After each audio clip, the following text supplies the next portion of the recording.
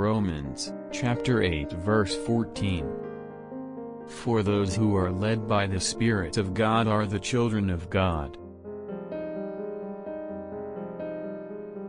1 John, chapter 3 verse 2. Dear friends, now we are children of God, and what we will be has not yet been made known. But we know that when Christ appears, we shall be like him, for we shall see him as he is. Luke, chapter 14 verse 26.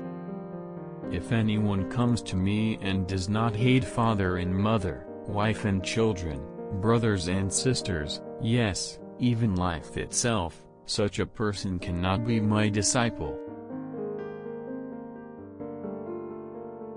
Leviticus, chapter 19 verse 18.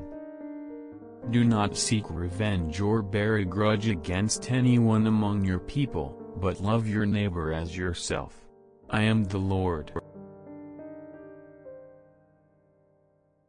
Hosea, chapter 4 verse 6.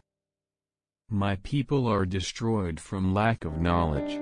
Because you have rejected knowledge, I also reject you as my priests. Because you have ignored the law of your God, I also will ignore your children.